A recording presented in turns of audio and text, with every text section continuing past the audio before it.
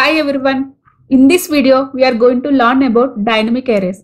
The agenda of this video is what is dynamic array, internal working of dynamic array, and we will see the time complexity of dynamic array operations.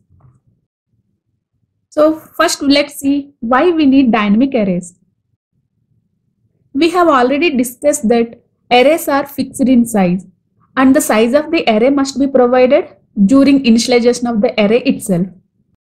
So how do we initialize the array? In case of Java, we will give syntax as int array equal to new int and we will provide the size of the array, for example 10. The biggest disadvantage is that what if we want to store more than 10 elements? Maybe to avoid this kind of situation, we can declare an array with bigger size. Over the time, let's assume that only 20 elements are occupied. So we have inserted only 20 elements. But we have initialized array with very bigger value like 2k. So 20 is much lesser than 2k.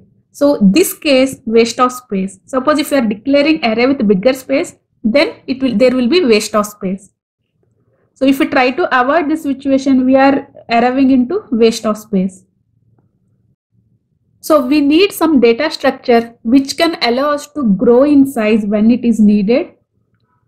And at the same time, we need to shrink the size when we are sure that we don't need any extra space at all. So dynamic arrays is one such data structure which can grow and shrink in memory whenever it is required. So what is dynamic array? First of all, it is an array with some improvement. That improvement is either it will grow or shrink in size whenever it is required. So this is also called automatic resizing. So the definition of dynamic array is it is an array whose size changes over time. Most of the programming languages already have the support of dynamic arrays. So in case of Java, it is ArrayList. In Python, it is list, and in case of C++, it is vector. Now let's see how dynamic arrays works internally by using its operations. So before proceeding this, first we need to understand how to initialize the dynamic array. So dynamic array initialization is exactly same as how we initialize the array. So in case of Java, how do we initialize? Just we will give int array equal to, and we have to provide the size. Let's assume that 10. So for example, we are giving 10. So whenever we want to initialize the array, first we have to, even for dynamic array, we have to give some size. So here we need to understand two terms. One is capacity and the second one is size. So when I have initialized this array, it means that it is occupying 10 contiguous memory locations. Means my array can hold maximum 10 elements in it. So this is called capacity. So what is capacity? Size of the dynamically allocated array. But I haven't inserted any values into it. Let's assume that only I have inserted 2 elements, 120. So total how many elements I have inserted so far? 2. So this is called size of the array.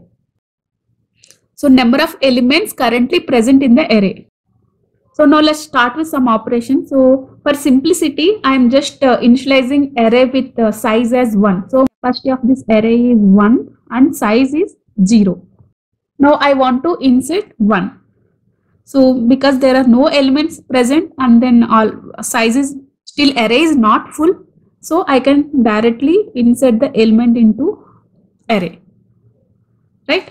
So what is the size now? So capacity, I will mention it as C and then size I will mention it as 1. So again size became from 0 to 1 because 1 element present in the array.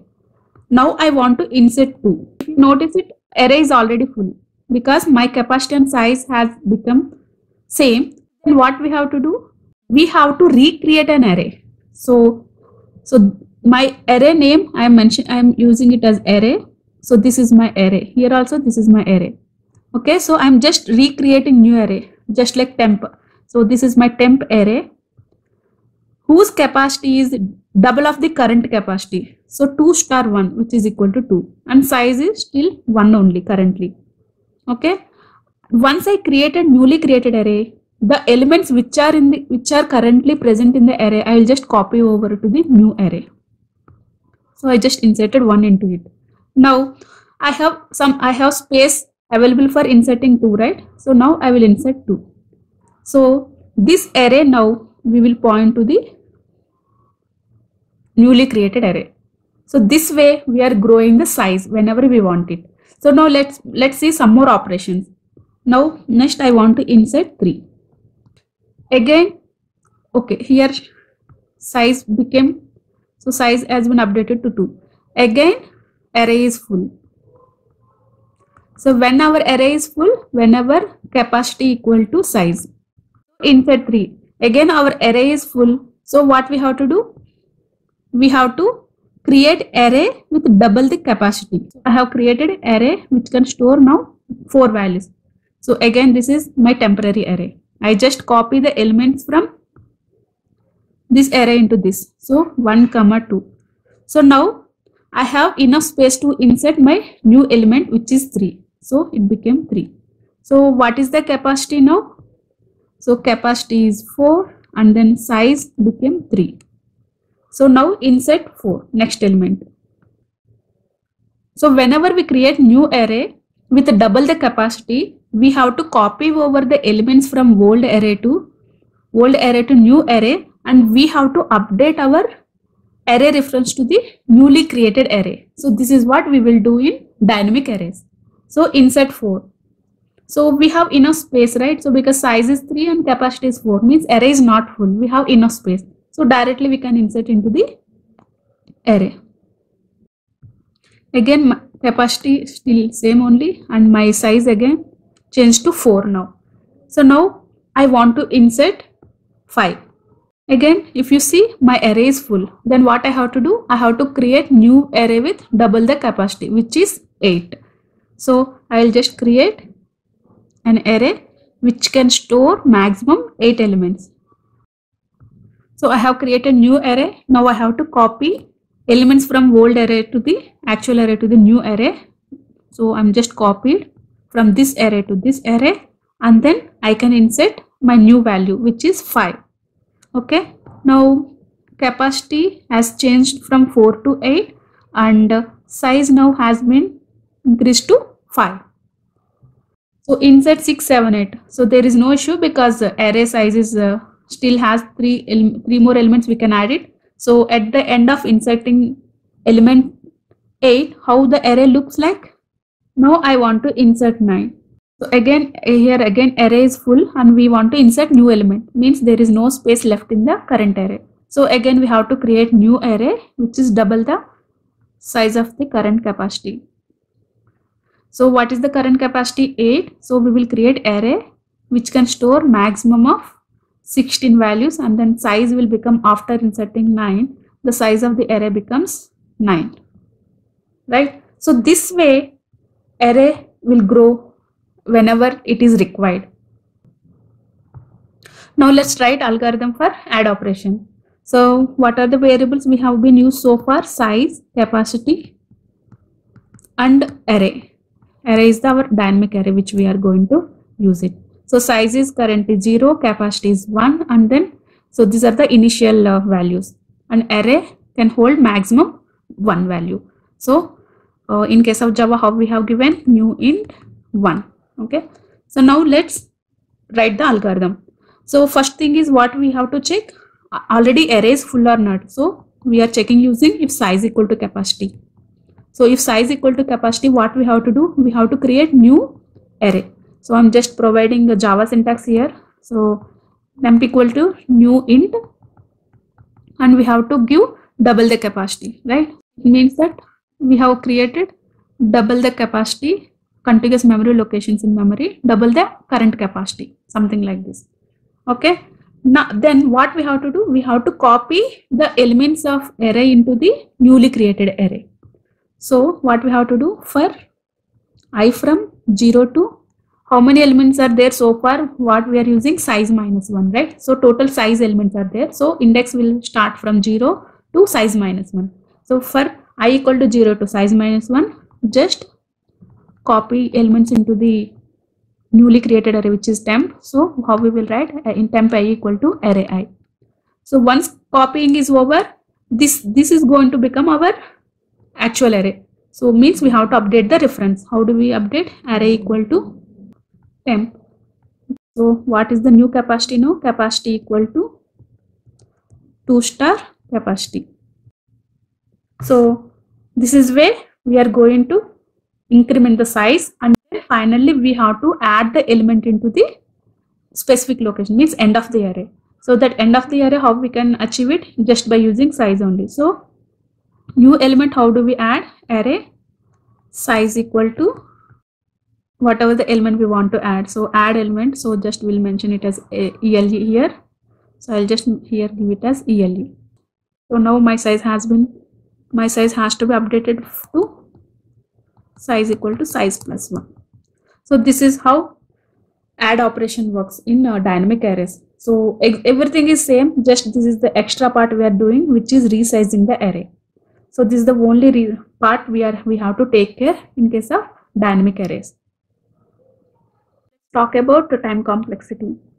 So suppose if you want to insert an element into the array at the end of the array, it's just order of 1.